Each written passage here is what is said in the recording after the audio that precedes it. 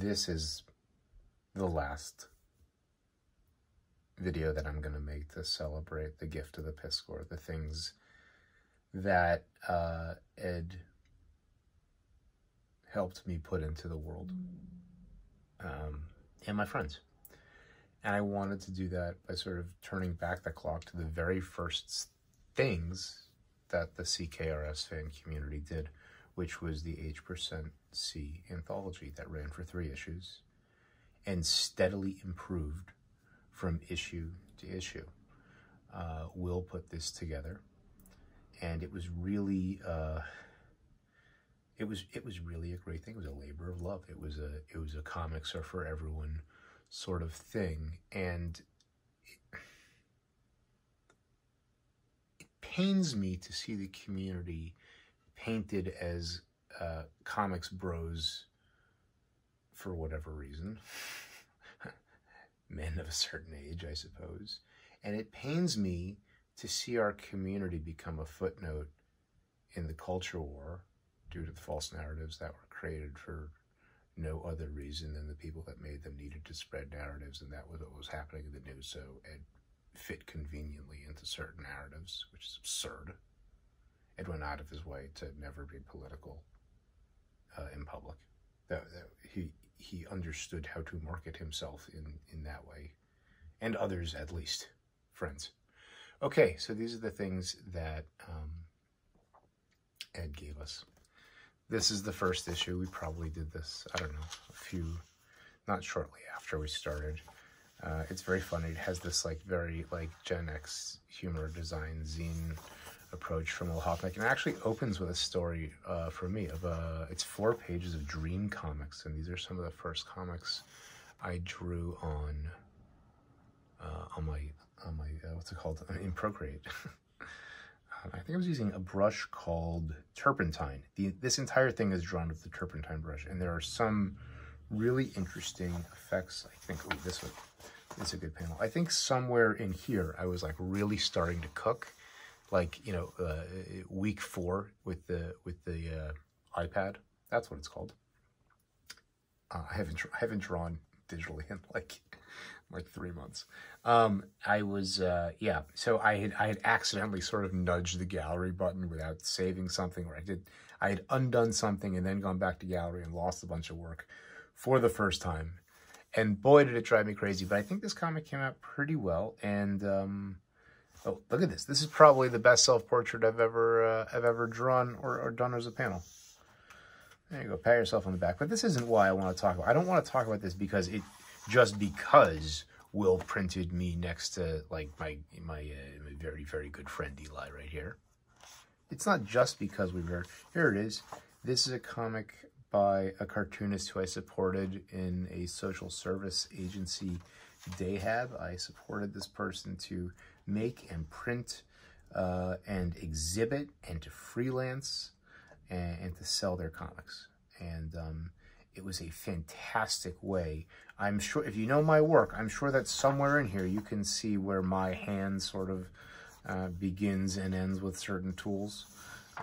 There might be other work by this person, you'll be able to see the contrast, but certainly if you know my work, you can sort of see me coming in with the graphite in certain places here and there. So I was supporting disabled cartoonists, and I'm not saying this, we don't do this we didn't do this ever to pat ourselves in the back, but this only happened because of Ed. So cartoonists like this one, who I worked with for many years, this was the first time, and this one, the first time they were ever published. And that's a very powerful thing. And look, they're good. She's this is solid. It's better than I dreamed of, so all that. So that was the first issue. And the second issue was a step up. It's got more of a color. Newsprint, very nice. Let's see what we got in here. It's it had a Ghost Rider and Spider-Man. It really leaned into outlaw, this outlaw bootleg thing that Ed made super popular. Not completely my thing. There's tons of there's tons of bootleg type projects I would love to continue to do for the rest of my life, but I'm not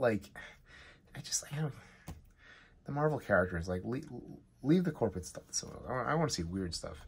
This is one of the cartoonists I supported, the one that we just saw. You can see the design is getting better. This is more real newsprint. This is J. Andrew World. This is he had an interesting approach. It's a not ineffective photo approach. It's a little too esoteric for me to remember what exactly who. I'm supposed to know who this is. I'm not sure. But anyhow, that's what was going on here. Look, it's 8 pages of this. Not bad. Look at this nice static thing of the phone with the cast shadow. Very nice.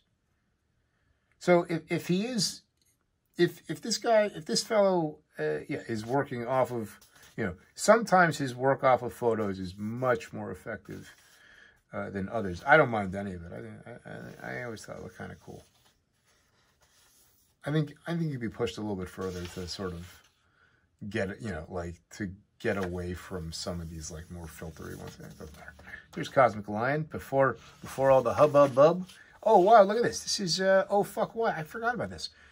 Yes, so my comic book, oh fuck what? The only place you can find it is in this anthology. I completely forgot this was in here. And this was a black and white version. There's a color version that we'll see print supposedly one day, colored by Morgan Hickman. Morgan Hickman is a phenomenal colorist. Bona fides at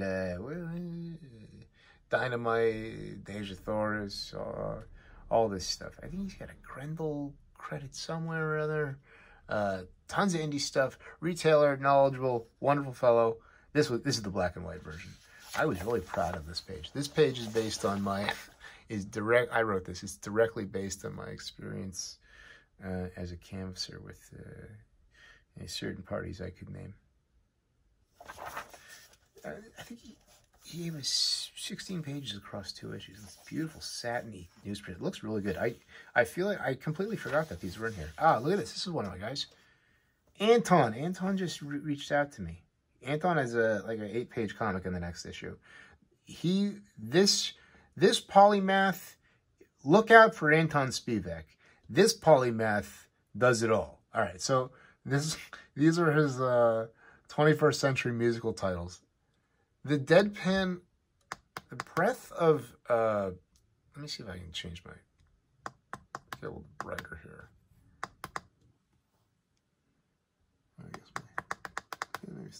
The breadth of culture that Anton Spivak could rap on was something else. He just reached out to me.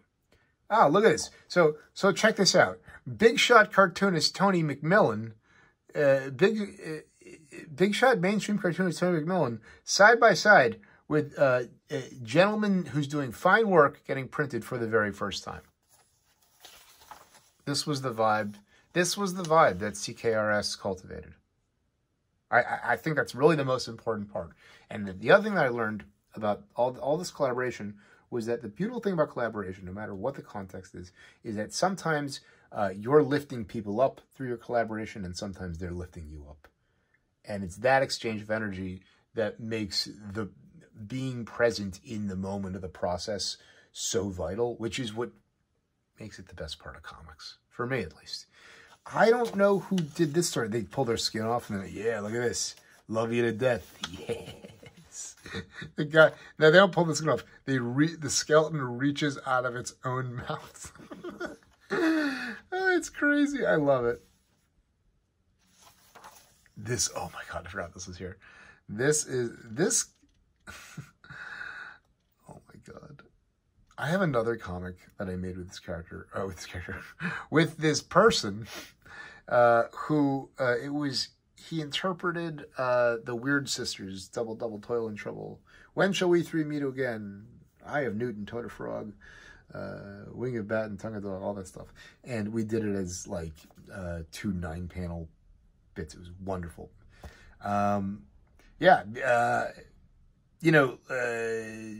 Not supposed to show this work. It doesn't really, no, they're released. It's published. You can show it. It's great. These people are brilliant. These all rhymed. So this was the Halloween party spell. Going to school will make you smarty. Now give you a Halloween party. Spells, boo. So it was always, the structure is always the same. The first panel tells you the name of the spell. The second panel is the actual, you know, Gifford's bars for days. And then the third panel is the spells, the effect, that's how he would say. And then the cause and the effect, right? The end. The last one. The lights go out spell. We know friends have each other's back. Make the final panel black. Spells, click, the end. Ha! What a guy. Okay, let's see what else is in here. So this person, it was published for the first time doing this work. And I feel like when people would see it, people aren't good enough at reading pictures to look at this work and realize that it's done by adults with disabilities.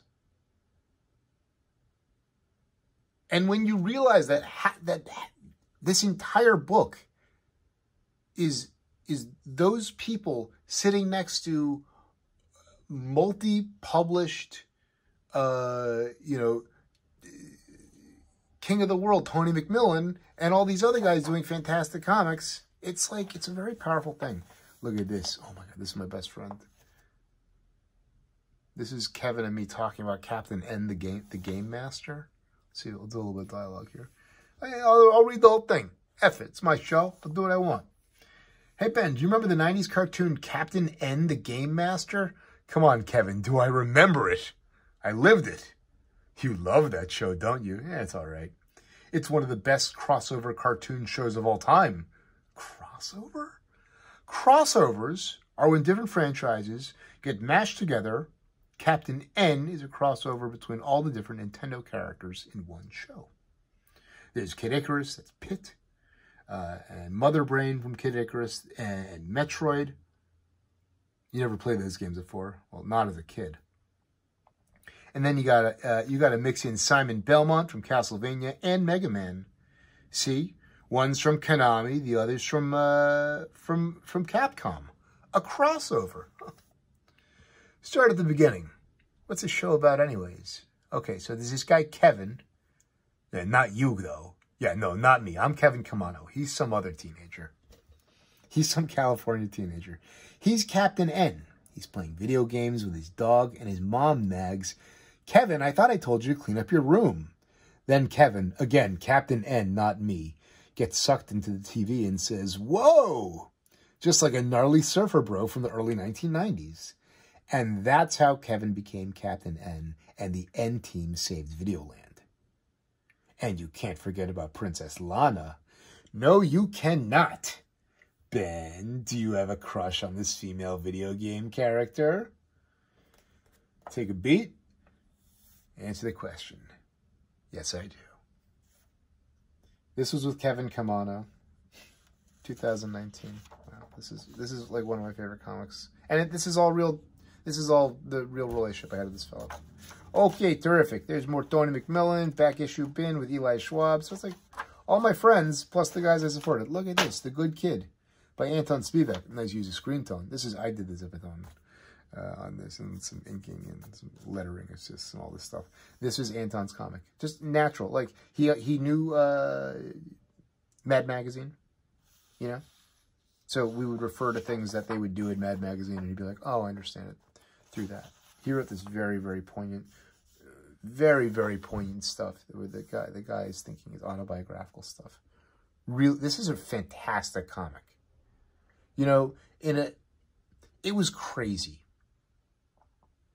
I would go to conventions, and I would take these guys, and I would take these books and the zines that we would make, and people couldn't figure out what we were doing. They would look at us and be like, those people are not going to break into the comic book industry. It's like, bro, that's not what we're trying to do here. But the people that did understand like why we were there and took a moment to actually look at this work were impressed. Unfortunately, one of the things that really stung was that I met people who were like advocates in the industry. If I named them, you'd know them. And I tried to show them these people's work or introduce these people to them or explain what we were doing with disabled queer people of color and others who were cartoonists that wanted to get a chance to shine. And it was really hard for anyone to wrap their head around the idea that we were doing this for a reason other than hopefully we'll get the attention of an editor or a publisher or a journalist. You know what I mean? Like, the ulterior motive is to give people the experience of comics community. And it was for some reason very hard for many people to wrap their head around that, but not Will Hoffnecht. He understood right away the kind of editorial support that was required in this job. Look at this, and Dan Mohler. This is before me and Dan Mohler became friends. I can't wait to do my video on Dan Mohler's stuff. He's so good. All right, so this is the third issue. Great. Okay, I gotta wrap this up because we're running long. This is the third issue. I'm not sure what's in here. I haven't seen this. Ah, this is again by Anton. You can see me in the back, sort of coming in with the assist. This is a comic by. Is this by Casey Bouchard? Yeah. Casey Bouchard's very good. A craftsman. I think he's a carpenter as well. Ah, here's my podcast. Always nice to get a little shine on the podcast with the CLP guys. Eli does all the work. 1,000 thank yous to Eli. This is someone that Will was mentoring, and Will had to sort of adjust his expectations, and this person had to adjust their expectations from this like very like manhwa-esque like scrolling manga. And so they really had to work hard together to figure out how this was going to work in terms of layout. And I think they were very successful. I think that this is a pretty good piece of storytelling, but like all manga, it's sort of like both tells too much. It's like too broad and not like paced at all. Like there's always a demon, like saying, "Oh, my dad's a demon," blah blah blah. Anyway, I'm sure it's very good. Very nice work. Look at the blurring on this. I do enjoy that. Do I? Yeah, it's fine. In good measure. What a guy. Look at this. Here's a wrap-up. This is the announcement of the Make More Comics grant. And this is something about a fish. And oh, and here's part 2 of Oh Fuck Why, of my comic. This is one of the most elaborate pages I ever drew, I think. These are the first all-digital pages. And this is when I went all digital. Maybe like 8 pages into the book, I got the iPad, and I was like, fuck it. And then we wrap up the book. Wow, cool. So I completely forgot that my work. So basically, this is all me, my friends, and the people that I was supporting at the time. And the people that I was supporting at the time needed my support, and I needed someone else's support to give them these opportunities. And that happened because of Ed. So the last thing I'm going to show are these posters. The Indie Comics Creator Con was in March. Was 6 weeks ago, 5 weeks ago, and 7 weeks ago, something like that.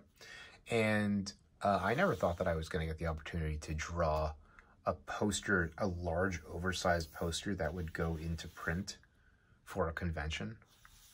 So cool. Like I never thought it, but you know, because another gift of the Piskor was Matt Sardo's Monkeys Fighting Robots, and the gift and leadership that Matt showed in putting this convention together. And you know, he thanked Ed and Jim, you know, for that. Like they literally made that happen. There had been rumblings of conventions. They had been sort of teasing that idea. I'm sure that they probably would have rolled it out in the next, I don't know, maybe, let's call it 2 to 4 years. Who's to say? But, you know, whatever me and my friends in the community were doing was some unauthorized shit. And so they did not acknowledge this convention that they made and inspired. And that's the gift of the Piskor. It's complex, and there's a lot of layers to it. And I think if together we are kinder to each other, more focused on comics, less focused on drama, more focused on craft, history, process, and storytelling, everyone will get more out of comics. And I think that we are all brothers and sisters in comics, and that we should act that way. And I think that there should be more dialogue that's driven by storytelling and creativity, because I think that ultimately people are that's the thing of real value. That's the nutrition. I can't wait to get into. I'm done talking about this now, and I can't wait to talk about other things. And I hope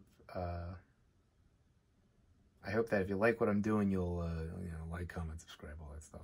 But I'm not doing it. I'm not doing it for any ulterior motive other than to celebrate comics, which I hope you'll do with me. And I hope that you'll be there to correct me when I make many public mistakes, which I am apt to do. Semper Comics. That's it.